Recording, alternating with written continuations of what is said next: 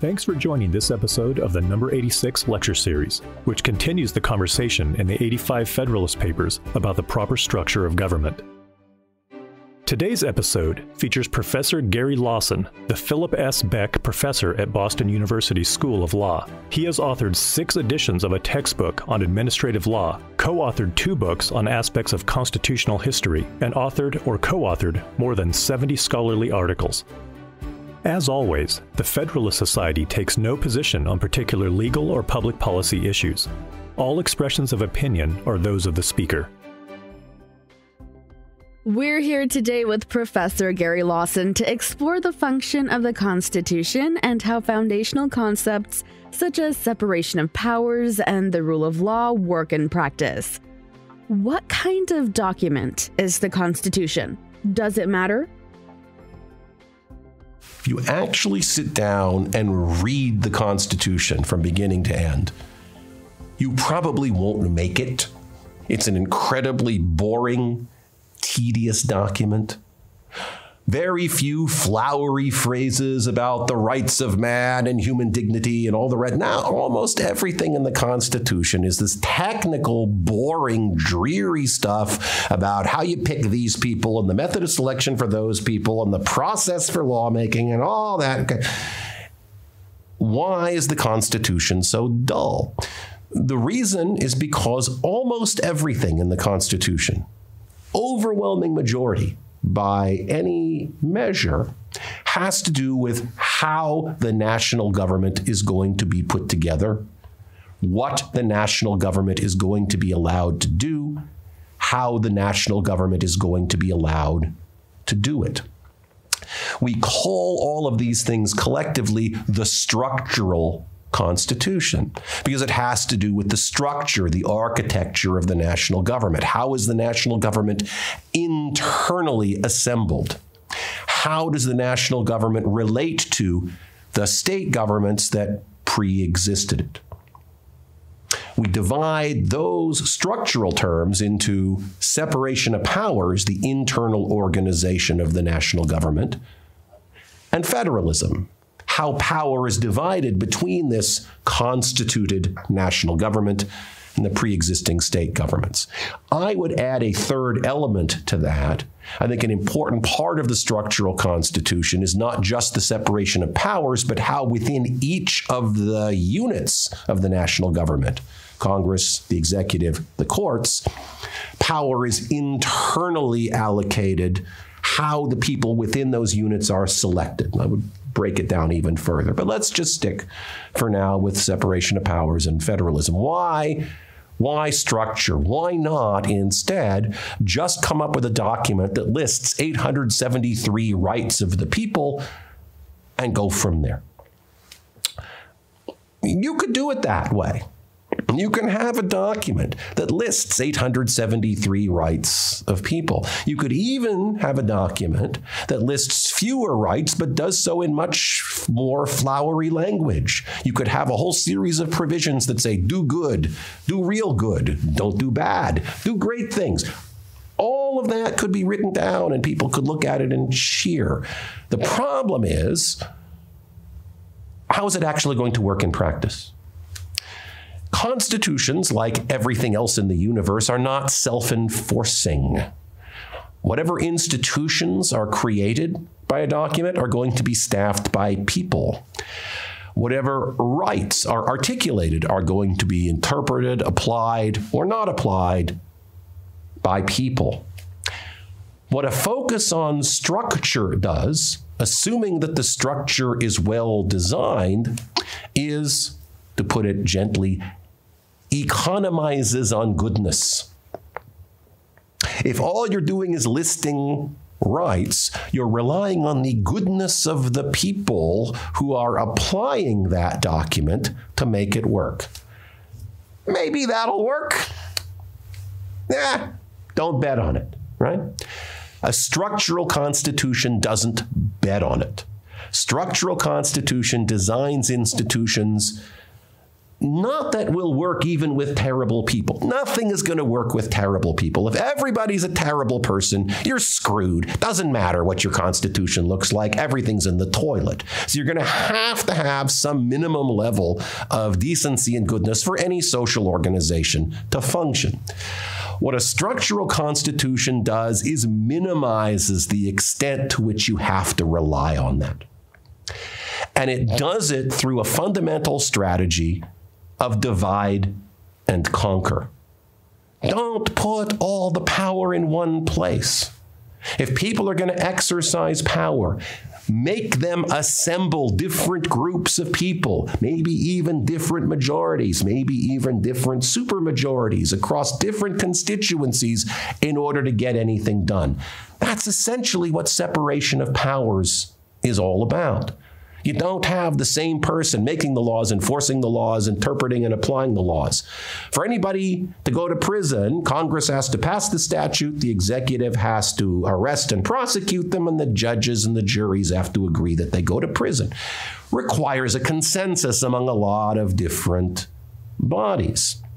Federalism works the same way. There's certain governmental powers. Well, guess what? The national government isn't getting all of them. It's only getting a subset of the sorts of things that a government theoretically could do. Why? Because you don't want too much power in one place, because maybe people will assemble all those necessary supermajorities, and then they will. You don't want them to have too much. The Constitution divides power, yet doesn't have a separation of powers clause. Can you tell us more about why that is? How does the separation of powers work in practice? One of the fundamental devices, maybe the most important device that the Constitution uses to structure itself, is the principle of enumerated powers. And there are several consequences that flow from the principle of enumerated powers.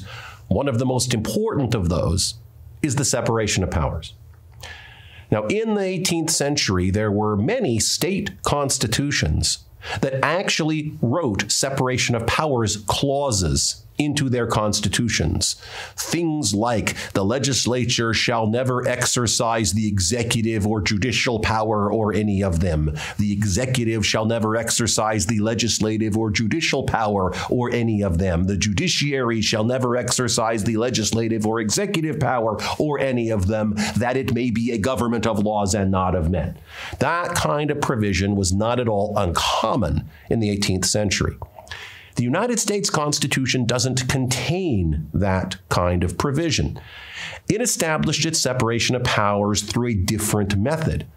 It simply defined the powers of the various institutions of the national government in such a way that they could only do certain things and not other things. The mechanism for that is to divide governmental power into three categories: legislative, executive, judicial. You then take those three governmental powers and you put them into different institutions with different methods of selection, different constituencies, different protections. All legislative powers herein granted, meaning not the sum total of all legislative power in the universe, but just the portion of it that the Constitution chooses to grant, that goes to Congress, consisting of a House and Senate. That's Article 1.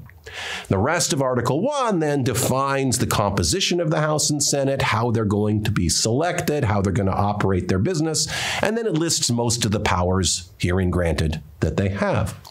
You then take the executive power, that gets vested in Article 2 in a president, right?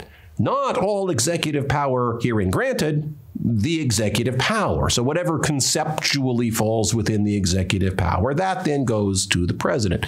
You then have a series of other things that clarify, qualify, limit that grant of executive power in certain contexts. Things like treaties, which brings the Senate in as a confirming body, appointments also bringing the Senate in as a confirming body, limitations on the power of pardon, those sorts of things, an obligation to take care that the laws be faithfully executed. But the basic grant of power is in the first sentence of the article. The executive power shall be vested in a president. Then you take the judicial power and you vest that in the federal courts, who are defined to have certain characteristics: tenure during good behavior, guarantees against diminishment in salary while in office. And once you've done that, separation of powers just follows. Power is separated because you've only granted certain kinds of powers to certain actors. So any actor that's looking around to see if they can do something, they have to be able to trace what they're doing to the power that they have, something that's incidental to the power that they have. If they can't do that, then they can't exercise that power, hence separation of powers. So it's a particular strategy used because the United States government was being created essentially out of scratch, as opposed to a constitution limiting, clarifying, qualifying the powers of a pre-existing government. In that context, an express separation of powers clause might have made more sense, been more necessary. Dividing power introduces some inefficiencies. All we have to do is look at Congress to see the consequences of gridlock playing out in practice. Does our Constitution go too far in that regard? It's sometimes claimed that the Constitution makes it difficult. Too difficult is often the subtext, to pass laws through Congress. And there's something to that. The lawmaking process set up in the Constitution is designed to make that process difficult, right? Think about how that process has to work. You've got two distinct bodies in the United States Congress, the House of Representatives and the Senate. They are selected by different constituencies, respond to different constituencies. The House elected usually by district. There's nothing in the Constitution that requires that. Sometimes they've been elected at large, but it's a matter of modern practice by local districts within states. Senators elected after 1917 by popular vote within the states, but different electorates representing a member of Congress versus a senator. In order for anything to happen, both those bodies, the House and Senate, must agree on exactly the same language in a bill. They then have to present it to the president for signature. If the president vetoes it, you've got to go back and get super majorities, 2/3 in each of the House and Senate, to get it through. So the process is designed to create what I've earlier called veto points, places in the process where if it's not a great law, something can stop it. The process is designed to require a consensus in order for a national law to be enacted. Could be that you can muster the necessary majorities just through regional power, but it's harder to do when you've got to get these three separate institutions, the House, the Senate, and the President, all to go along with it. That process protects federalism, the states, largely through the role of the Senate. Originally was a much stronger protection for the states because the senators were chosen by the state legislatures and therefore represented the states directly. Still, the 2 votes for each state means that Wyoming counts just as much as New York. So if you want something to happen, probably not enough to get New York and California to go along with it. You have to have at least some other states that are willing to agree that it's a good idea. Now, whether these multiple veto points make the process arduous, I suppose, is a matter of perception. There are some people who look at the United States Code, the massive volume of federal laws, a massive federal criminal code, and so forth, and say, why is the national government doing all of these things? It's not hard to pass legislation. They do it all the time. Other people who have what they think are just wondrously grand ideas that somehow run into one or another of these veto points complain, of course, that, well, it's horrible that you can't get legislation through Congress. The process is too difficult. So whether it's difficult or too difficult, it depends to a large extent on the eye of the beholder. All we can do is describe the process with its multiple veto points and think about why it is that the Constitution was designed in this way, what interests of states, of national consensus it was designed to protect, and then we can all make our own decisions about how effective that structure has been. Why emphasis on structure? Shouldn't we focus more on overall results or outcome of a document like the Constitution, of specific legislation, not just the mechanics? A structural constitution represents a kind of risk aversion. You worry about what happens when the sorts of people who you know are out there in the world and the sorts of people who you know are going to be attracted to an institution of government actually get in control. What can they do? There is a cost to all of this, right? It makes lawmaking less coherent, makes it more difficult. If you have a really, really great idea that you think will save the world, it makes it harder for your really great idea that you think will save the world to be implemented. So there are trade-offs on this. Just like in an investment, you can invest in very high risk, very high return investments. You can invest in really low risk, very low return investments. The Constitution, a structural constitution, represents a choice to take the relatively low risk, relatively low return route. That may be wise, may be unwise, also explains why a lot of people don't like the Constitution, why a lot of people feel stifled by the Constitution. They may prefer the high risk, high reward approach because they're reasonably confident that they're the ones who will reap the reward and other people will bear the risks. That, at least, I think, is the theory behind focusing on structure. Rule of law also plays into our understanding of the Constitution, right? The structural Constitution works in part because we have the rule of law. It was part of our founders' expectation for how structure would work in practice. But what is it? About 20 years ago, a great country music singer, Clint Black, did a song about love. And he said, love isn't a series of things that you can attach to, it's something that we do. It's the name of the song, something that we do. Love is just something that we do. I'm inclined to think that the rule of law is something that we do. It's not just, can't be just a practice of structuring conduct in accordance with formal legal rules. That's surely part of it. It can't be all of it.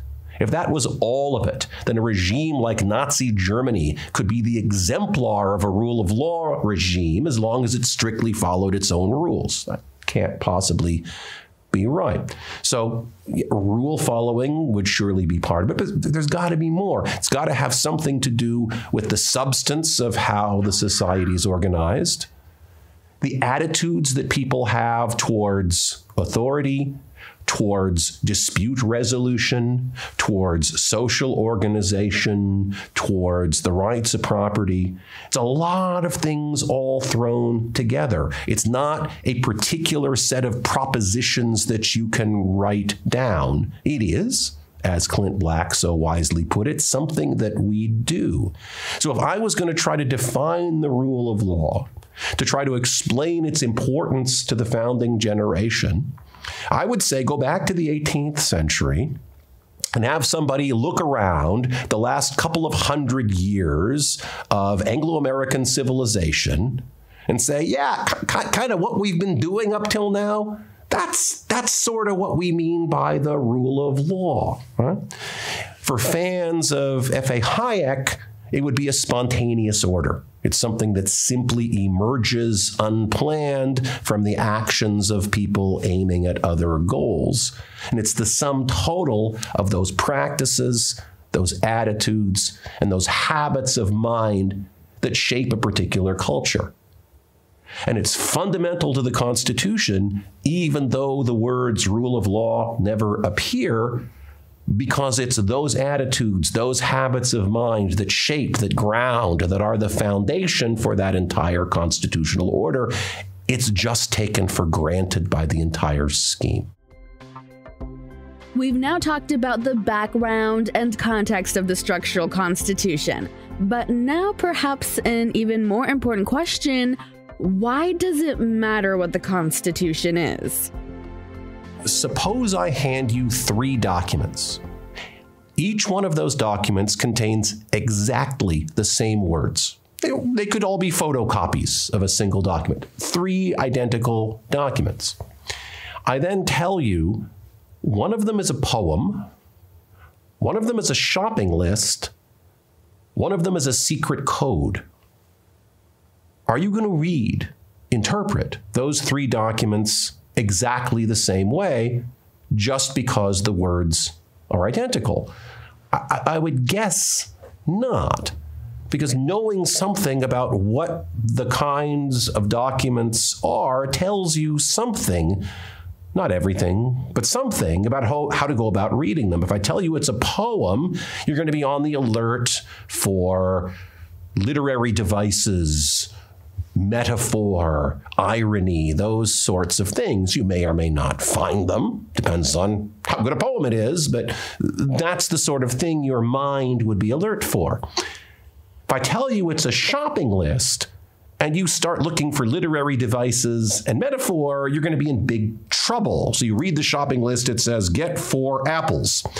And so you think to yourself, well, apples, that's metaphor for sin. So you come home with 4 boxes of double stuffed Oreos instead. No, this is a bad thing to do. And then if I tell you that it's a secret code, all of that goes out the window. You won't actually have any idea what to do with those words until you figure out how to crack the code. The moral of the story is knowing what kind of document something is extremely important for figuring out what you're supposed to do with it once you have it, how you will figure out its meaning. So now you're handed the United States Constitution. What is it? Probably not a shopping list, probably not a secret code, probably not a poem, although, as I'll explain in a moment, some academics have come pretty close to calling it that. So how would we go about figuring out what it is? Well, you look at it, you compare it to other kinds of documents, and you see if there's anything that it resembles. You may come away thinking it doesn't resemble anything. It's just its own unique thing, and you don't gain anything by comparing it to other kinds of documents. That's a possible position to take. But there are a lot of other documents that were around in the 18th century. The idea that it wouldn't draw on any of those other kinds of documents seems unlikely. So think for a moment about what other kinds of things it might resemble. Once you go down that path, we have 225 years of people coming up with all sorts of comparisons. The Constitution is like something or other. Lots of something or others that you can fill in. Just a very, very small sample of the enormous range. Constitution is like a super statute. Constitution is like a treaty. Constitution is like a corporate charter. Constitution is like an instruction manual. Constitution is like a chain novel. Chain novel? Yeah, that one's really big in the academy, has been for decades, trust me. Here's one from one of my colleagues. The Constitution is a charter of aspirations to which we owe our fidelity. And my all-time favorite, this is a prominent academic, describing, characterizing the Constitution. I'm going to read this so I don't get it wrong.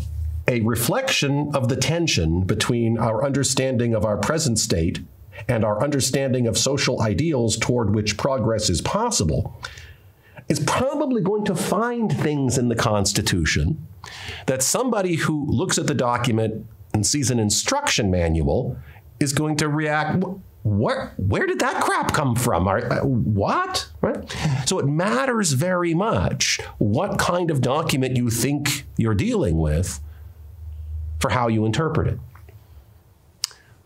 So what's the right answer? Well, I can give you my answer. I can't promise you that it's the right answer. The description of the Constitution as an instruction manual is actually one that came from me from about 30 years ago. I'm not so sure anymore that that's right. As I survey the universe of 18th century documents available to people, the one that leaps out as the most like, not exactly like, but the most like the Constitution, is a family of documents called fiduciary instruments. Now, there are subspecies of legal documents. Let's start with the assumption that the Constitution is a legal document, not a poem, not a shopping list, not a chain novel. It's legal, full of legalese. So it's going to be some kind of legal document. Well, fiduciary instruments are a class of legal documents in which people give other people some kind of power to manage their affairs.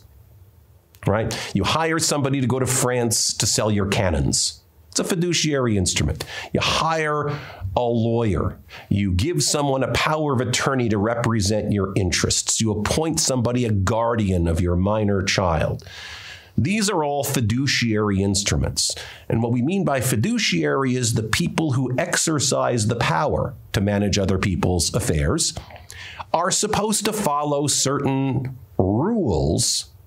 In doing so, they're actually supposed to be looking out for the interests of the people who've given them the power and not looking out for their own interests in the course of carrying out those functions.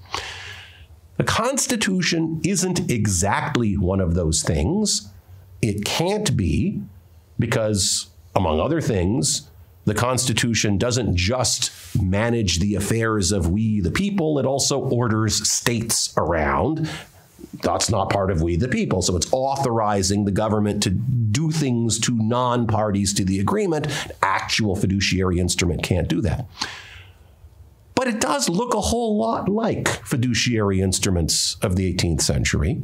It does mostly involve this author, we the people, granting power to certain institutions of government to manage some portion of we the people's affairs. At the very least, it has enough resemblance to fiduciary instruments to make that a plausible starting point when you're thinking about poem, shopping list, secret code.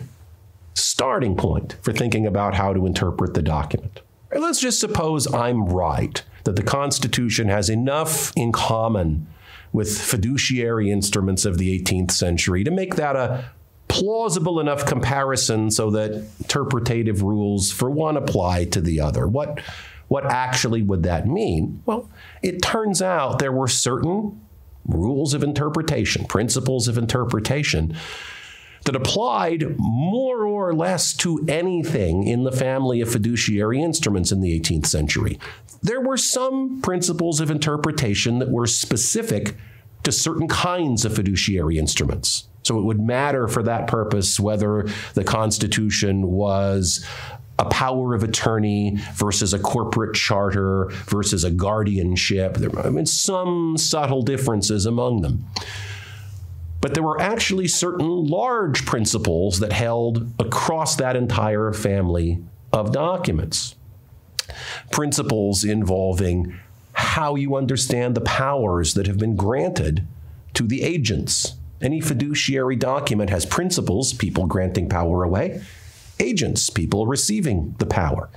And the agents were going to have powers defined by the instrument. They were also going to have certain customary powers that normally went along with the powers that they were granted. Those were called incidental powers. So there was a body of doctrine across this family of fiduciary instruments about how you tell which powers go along with the ones that were granted even when they're not stated. There were also principles about how the agent, the one receiving the power, was supposed to exercise that power personally and not pawn it off or subdelegate it to someone else. This is why viewing the Constitution as a kind of fiduciary instrument grounds a doctrine against subdelegation. That's just a background principle of interpretation that comes from it being this kind of instrument. There were also principles about what happens when more than one person is granting power to the same agent, and the agent has to decide, what if the interests of this person and the interests of the other person come into conflict? How am I going to reconcile those? The short answer is treat everybody fairly. It doesn't seem terribly helpful, but in a lot of concrete circumstances, that actually works.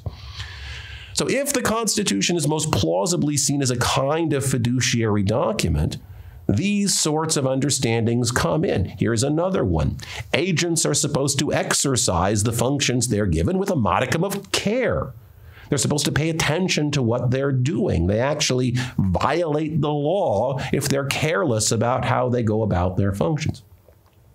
So there are things that would just be part of the backdrop of any fiduciary instrument. And if the Constitution is a fiduciary instrument of any kind at all, these things would plausibly be part of the interpretative backdrop of that document as well. So there would be certain things that might not be spelled out because there wouldn't be any need to spell it out. They're the default. They're the background. There would have to be something in the document to change those norms if the drafters didn't want them to hold.